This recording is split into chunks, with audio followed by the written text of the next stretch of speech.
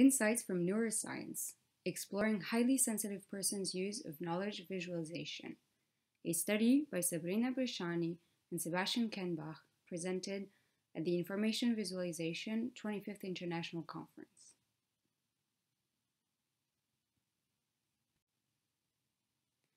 Sensory Processing Sensitivity, or SPS, is a characteristic found in people with highly sensitive brain who process visual stimuli with more intensity.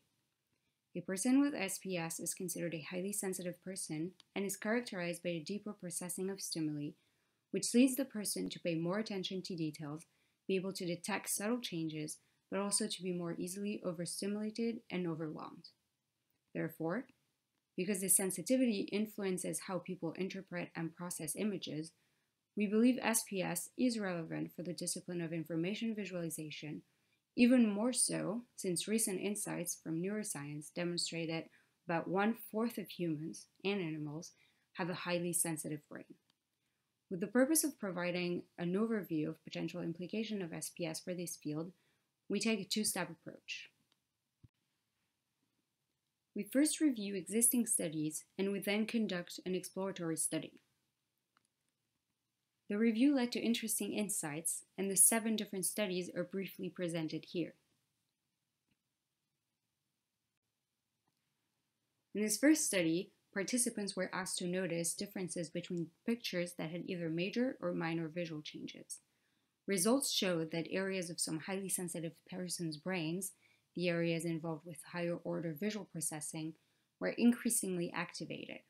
In addition, the higher a participant scored on the high sensitivity scale, the longer they took to respond to minor changes.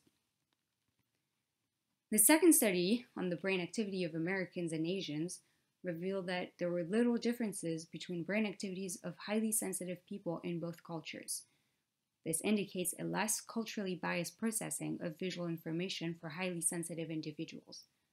The authors suggest, in light of these results, that highly sensitive individuals process stimuli more deeply and independently of the cultural norms they are embedded in. We also reviewed a few studies on people's neural responses to images. They confirm that highly sensitive people have an increased activation of some areas of the brain, the areas involved with attention, emotion, and cognition. They also suggest that they have a bias toward the processing of positive emotions and process positive images more deeply. SPS has been associated with increased creativity. In a laboratory study, participants' creativity was measured and a significant correlation was found between sensitivity and creativity.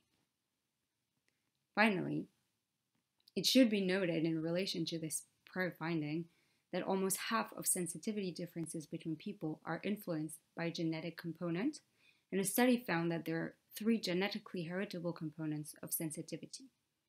This might suggest that there are different types of sensitivity, which could be a particularly relevant path to investigate for what concerns visualization, and specifically the component of aesthetic sensitivity, which seems closely related to the visualization and image processing.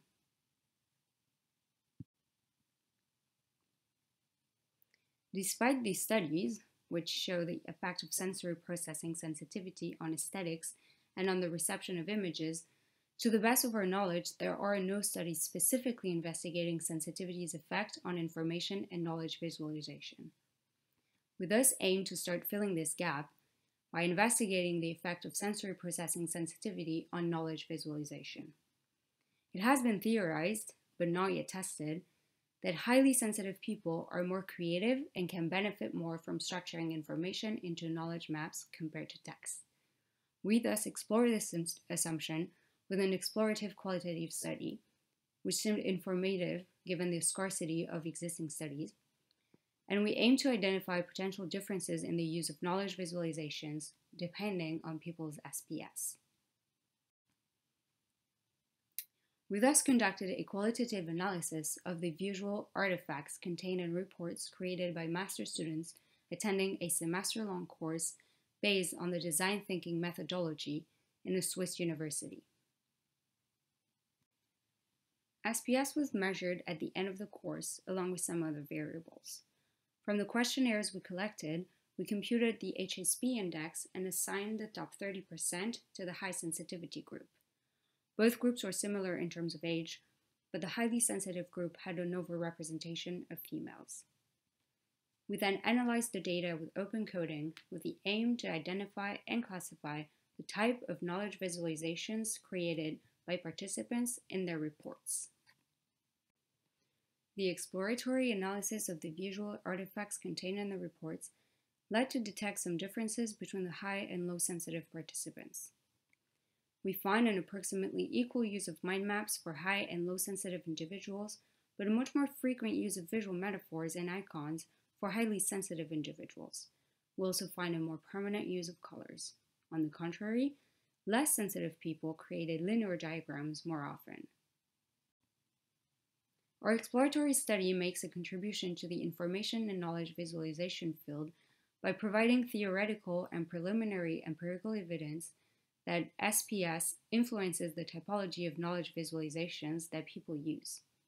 In addition, the literature review provides indication that highly sensitive people might process information and knowledge visualization differently. Therefore, we propose that sensitivity should be considered a potential important moderator of visualization's effectiveness, which can be easily measured with a validated scale. Failing to consider that about 25% of the population has a more sensitive brain might lead information and knowledge visualization researchers to find less significant results in their studies. As a conclusion, we provide potential proposition and methodologies for testing the effect of sensitivity on visualization's reception. A quantitative study in the form of a questionnaire could test whether highly sensitive people prefer information to be displayed with visual metaphors compared to linear diagrams and text, and the opposite proposition for low sensitive people. Secondly, further experimental studies could assess the preference for different kinds of visualizations by exposing subjects to the same content in different formats and compare participants' subjective preferences as well as objective performances.